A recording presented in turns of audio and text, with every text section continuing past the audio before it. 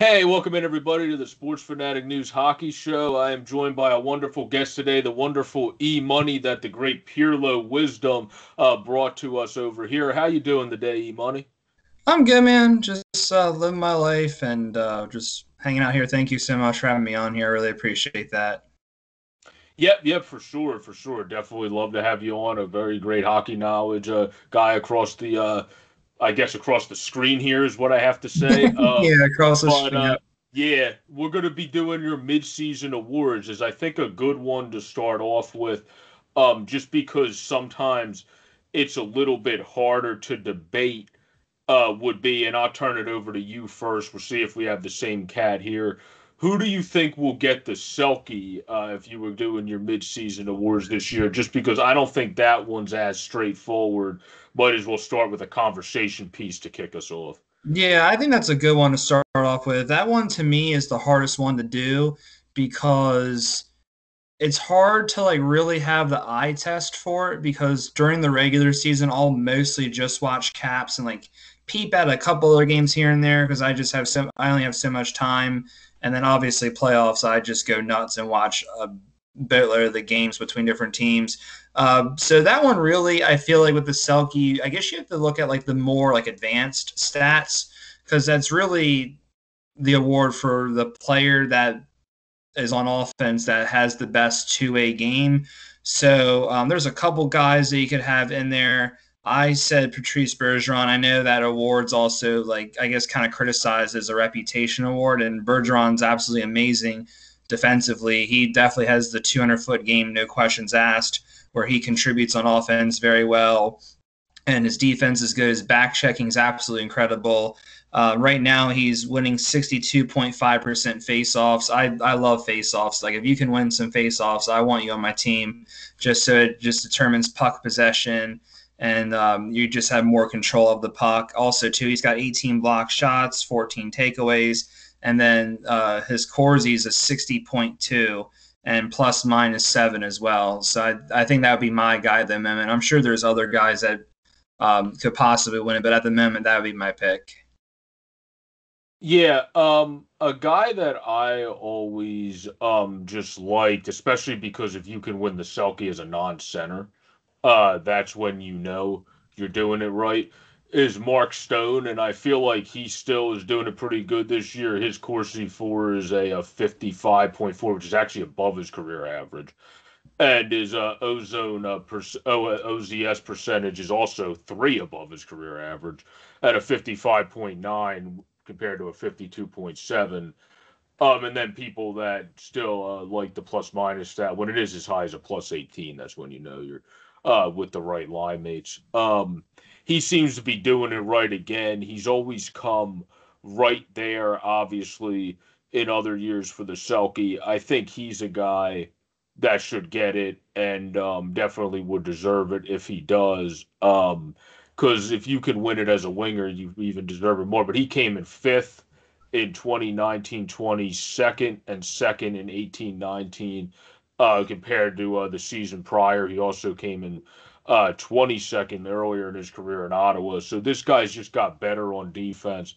I feel like he's one of those guys they have to give it to at a certain point. Like he Yeah, deserves the award. It's one of those things, like how they finally gave the Norris to Yossi. Like you kind of eventually have to just give at least one Selkie to yeah, Mark I feel Stone, you.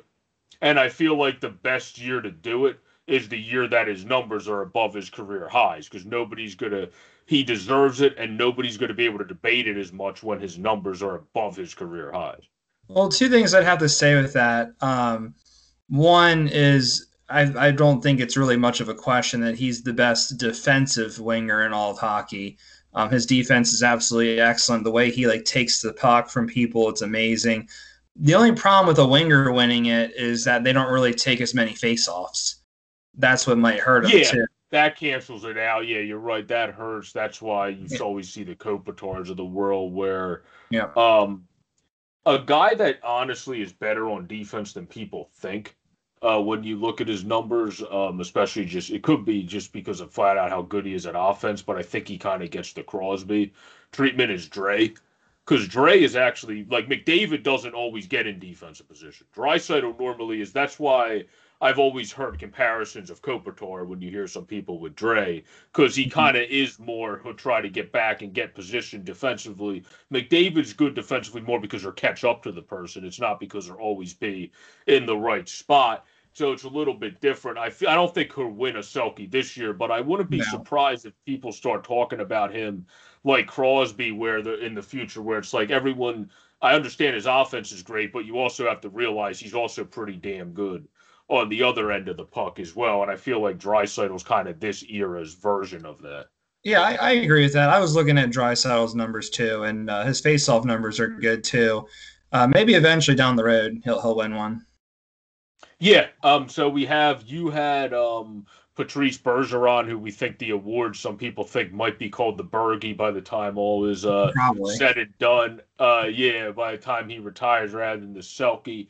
And I had Mark Stone because I just think as a forward, he's been in second already, fifth place, 22nd. I think he's been working his way up and he's going to deserve it. This is the year you can give it to him because it's above career average. But Bergeron, you can never argue with.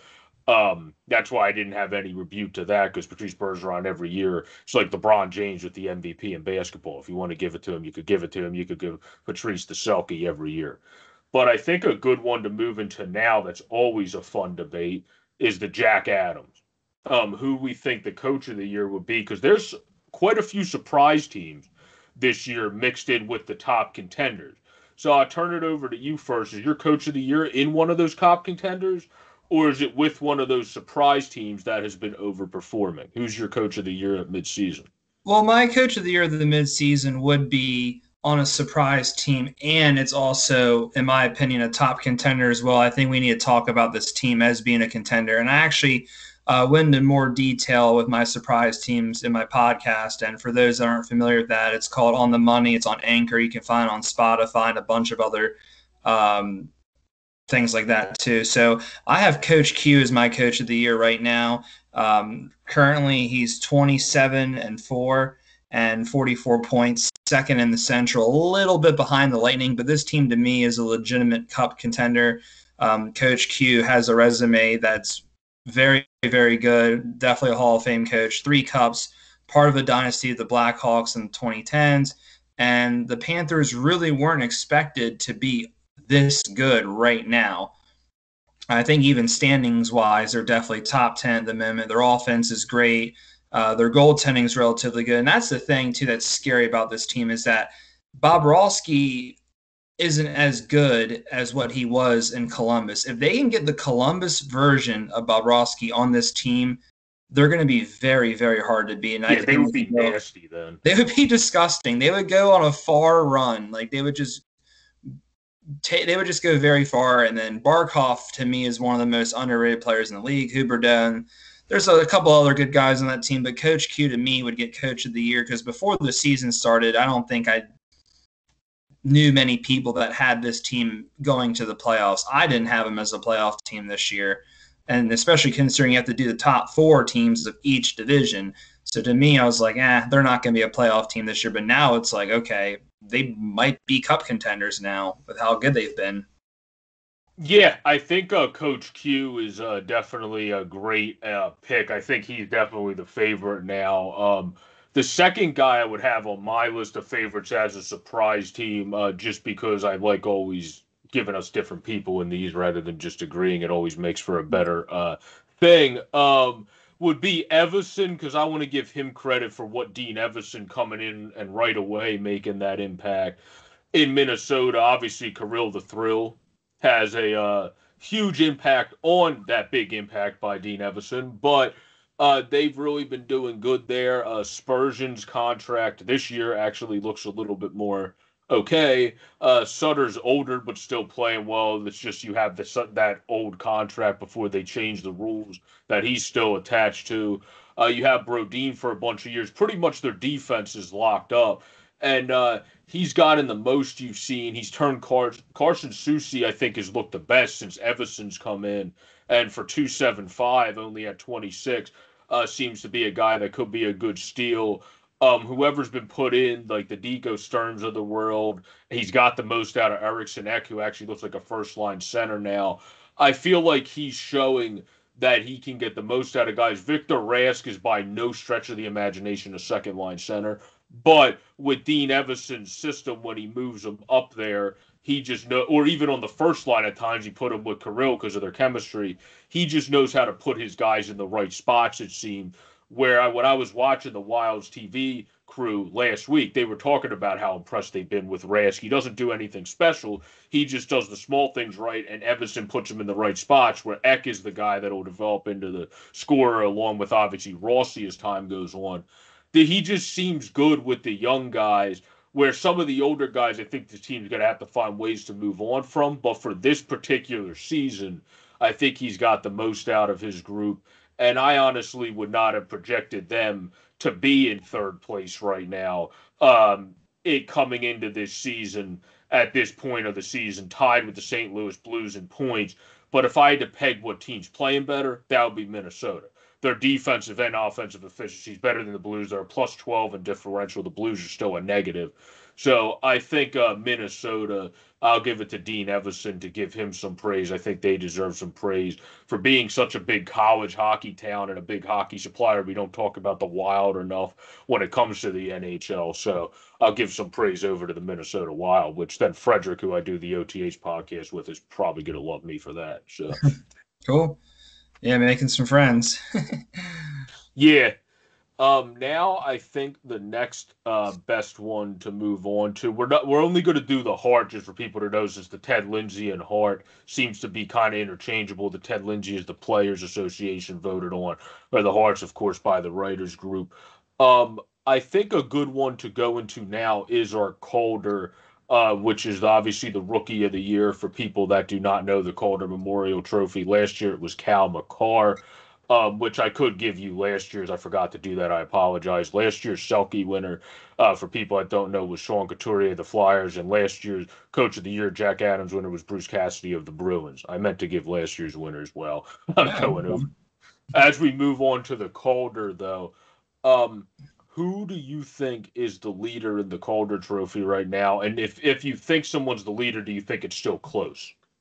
I think it's relatively close, and I'm sure there has to be at least a few of these awards that we can agree on at some point. And anyways, so I think Kirill Kaprizov is the guy. It's kind of hard not to give it to him. 25 points, 10 goals, 15 assists, and I feel like he's like one of the very few reasons why this Wild team has become relatively interesting to watch. Because I feel like in a couple of years past, they were, to me, like relatively boring to watch, and like they were also kind of Agreed. stuck in the mud where it was like they were too good of a team to rebuild, but they were too bad of a team to go anywhere in the playoffs. I feel like they would just lose in the first round or maybe just miss the playoffs, and then that's just that. Like, to me, there just wasn't a whole lot exciting about that team, and it's kind of weird because they're in the state of hockey.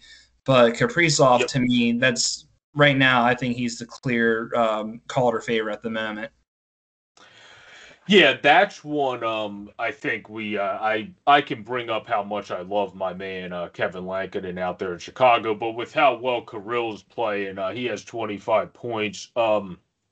Has done more as a small kid at only 5'10", 192, I think, in the defensive zone along the boards play and in a physical stature that I think I would have expected him to do when he came in at that size too, coming over from overseas. So in the facets we thought he would impress at, which is obviously offensive firepower, kind of being that guy that has the great finesse moves, but can also just bulldoze speed wise through the zone like a new age Marion Gabrick out there again in Minnesota, to make Minnesota fans holly and jolly in their bellies as you talk about Kaprizov.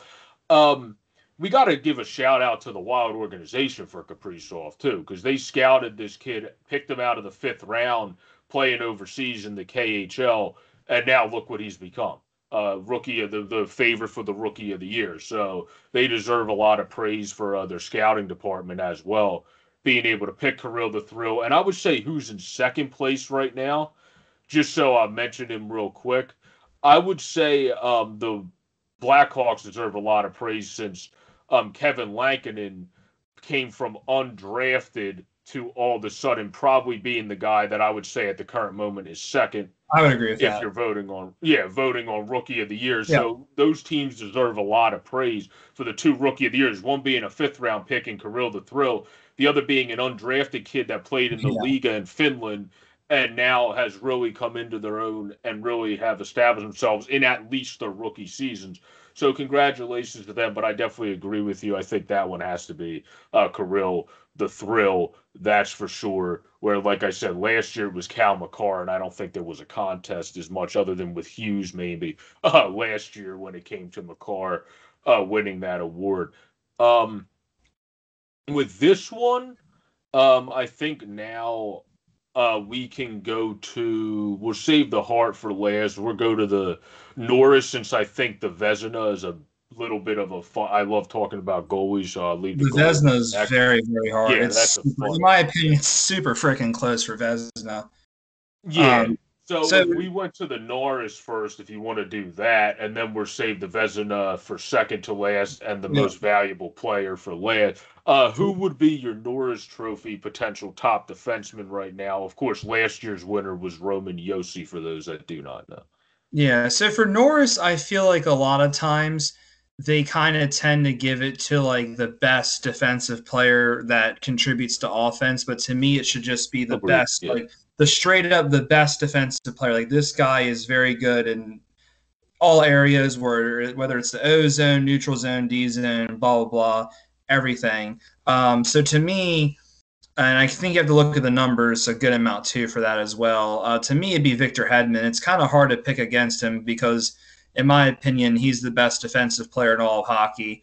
I mean, his playoff run last year, I know that has nothing to do with the Norris this year, but his playoff run last year was filthy. He was just so nasty. Very good in all situations. He can quarterback a power play. He can be responsible in his own zone. He's good in the neutral zone. I mean, right now he's at 6 goals, 26 assists, 32 points. His average time on ice is 25 minutes and 31 seconds. Played 31 games, 52.2% Corsi and a plus minus 15. It just seems like this guy just doesn't really make too many mistakes. So to me, that would be my favorite for the Norris. And I gotta say, Jeff Petrie has been a big surprise too. He'd probably be my runner-up. I wasn't expecting him to be anywhere remotely close to the Norris this year. Yeah, I would agree. Victor Hedman's always far and beyond been one of the best defensemen, of course, in the NHL. I mean, hell, when he's playing on a bummed leg, he still looked like one of the best defensemen on the damn ice. That's when you know. That's when you know you're a very good defenseman, when you're playing on a bummed leg and still look like one of the best out there. For me, he won it in 17-18, so I feel like you don't have the push incentive to say we have to get him one. I feel like your runner-up candidate. That's why he's in first for me, because he's well above his career high. His Corsi 4 career high is a 51.7. He's at a 57.3 this year. His OZS percentage is at a 40, or excuse me, his career is at a 48.1. He's at a 52 this year. So all of his numbers you would want to see, and then his offensive numbers plus 14, 27 points, 16 assists, 11 goals. They're all where you want to see them. He's been a guy that's become that almost what Muzzin became to Toronto. But as soon as he came into Montreal, as the guys were coming up, he would nurture anybody that came in, make them their best self while performing to his highest level, which it seemed like he's very comfortable there and really cruising in a system now led by Descharme, which is kind of push through your defense first to lead to offense, is what they're trying to do now. So I think he's in a perfect place. For me, he's in first place because I think these awards sometimes go by. We need to get this. Look how good this guy's doing. He doesn't have one. This might be the only opportunity we have to give it to him. Similar to what Giordano went off and won. They knew Yeah, that that's wouldn't very happen well again. done, Yeah, they knew that wouldn't happen again. So you kind of want to give it to him when he earned it. I think you can argue the same case for Petrie with this one. yeah. That's pretty fair.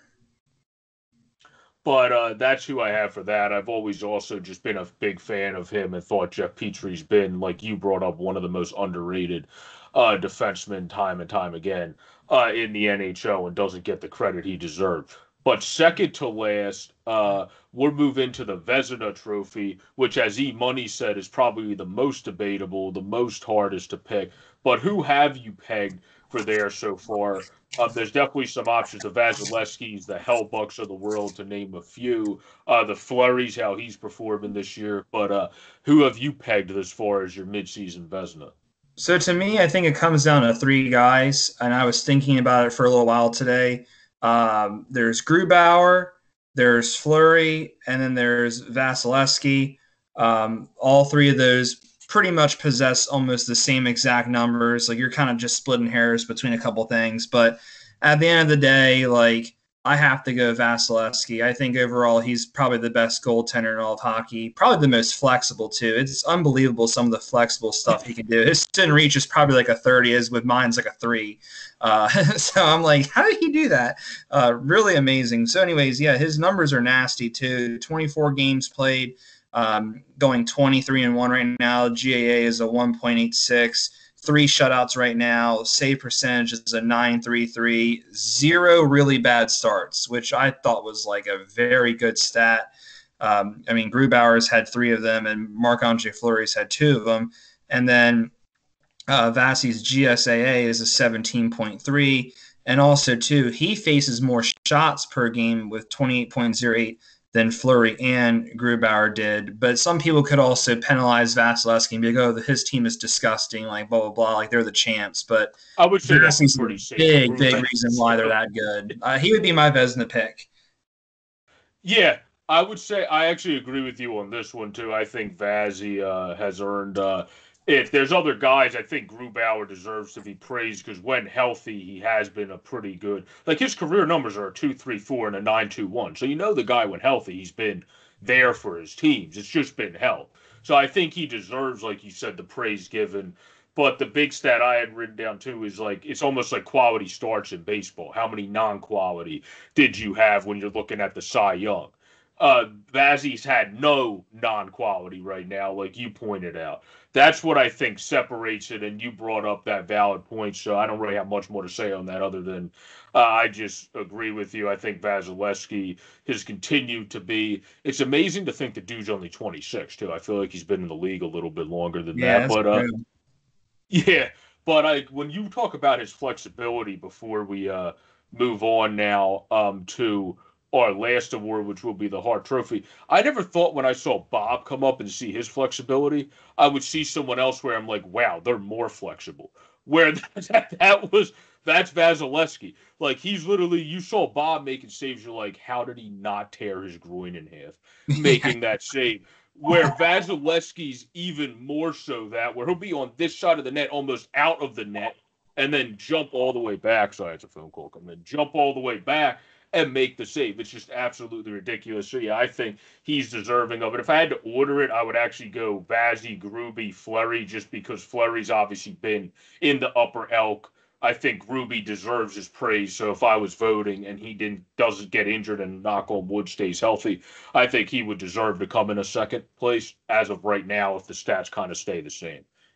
But um, as we move into our last one here, I obviously thank E Money for joining for this video. It's been a pleasure to have him on the Sports Fanatic News Hockey Show talking about the midseason awards. We're moving to one that's normally not too hard to peg because you just kind of look at who's doing great points wise and production wise overall. Everything. For you, yeah, for you, who is your Hart Trophy? I believe it's going to be one of two people on the same exact roster.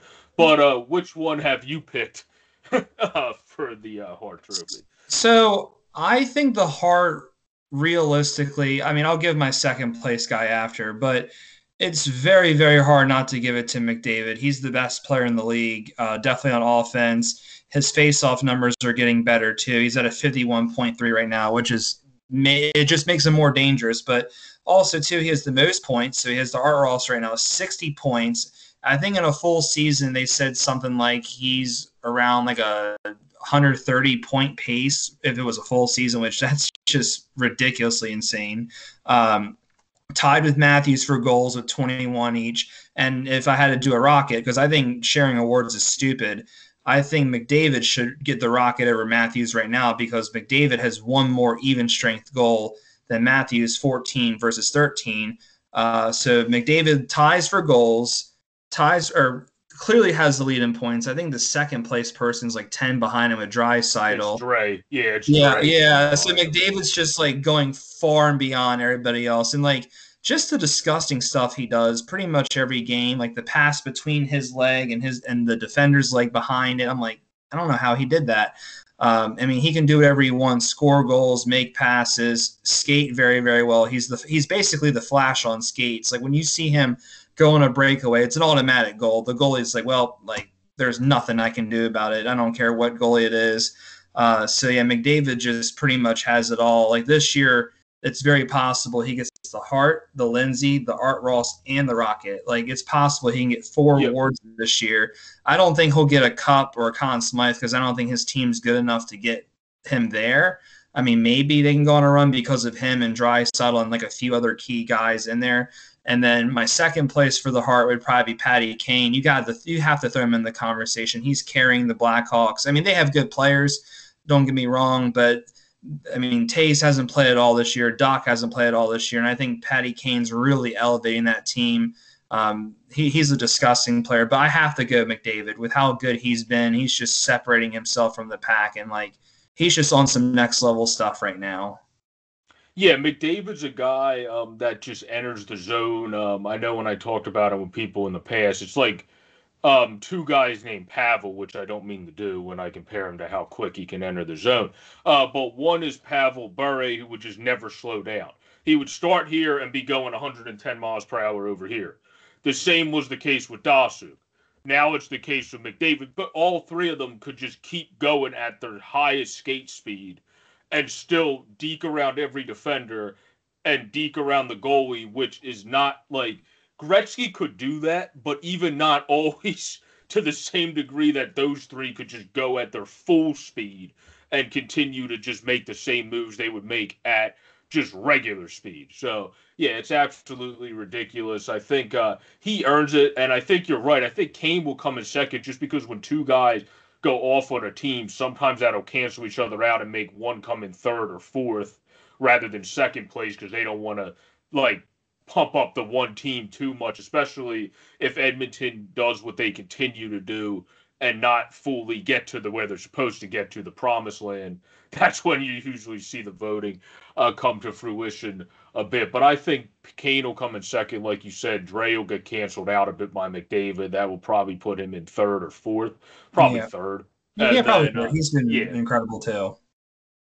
yeah, because Barkov is another guy that could, work his way in there. You're absolutely right. But I think this is the easiest one, the runaway one with Connor McDavid at this point, unless if he goes cold and Drake picks it up a Or lot. But I don't see that happening. or if Matthews kind of starts to come back, because I felt like for a little bit there, Matthews was the favorite, and then he kind of he's still had a great year, but he's been fizzling a little bit lately because he's had that wrist injury. But at one point, I think he had like 18 goals in 18 games, and then for the past couple games, it's either he's been out or he's been kind of cooled off. But I could see him making a bit of a comeback. I mean, he's one hell of a hockey player too, so I don't want to count him out either. But yeah, this is McDavid's award right now. Yeah, I agree. And that wraps up our SportsPhanaticNews hockey show for the midseason awards. I really enjoyed doing this with you, E-Money. I hope I can have you on some other time. It was really fun going over the midseason awards with you. A great time to come on would actually be not next, because I hope to have you on again before this time frame, but when we're done to see how right we are. Let's see. Well, after the awards actually come out, we can talk about who we think is actually we thought was going to win and how we thought the person that actually did win, or if we were right, why we thought we were right. So that will be an interesting thing to do. But do you have anything you want to share with anybody for like any Twitter accounts or any podcasts like you shared earlier so people can follow you and link up with you over there? I just wanted to say thanks for having me on here. I appreciate that a lot, and I'm active on a couple other hockey Facebook groups. The Face Off Circle, Pearls of Wisdom, I Love Hockey. I'm kind of on there a decent amount. I mean, I try to veer away from Facebook because of how poison it is.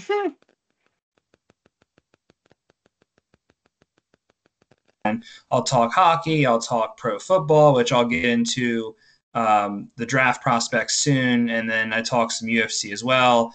So On the Money, look that up on Anchor, Spotify, whatever. So and Apple too. So yep, that's it. It's been fun Yeah, though, definitely. yeah, definitely. But you can follow me at follow the Sports Fanatic News page, trying to hit 125 by week's end at 121 now. We appreciate your support, everybody. We thank you for joining the midseason award show. Enjoy all the great hockey action this week, and as always, stay safe and stay healthy out there. Peace out, everybody.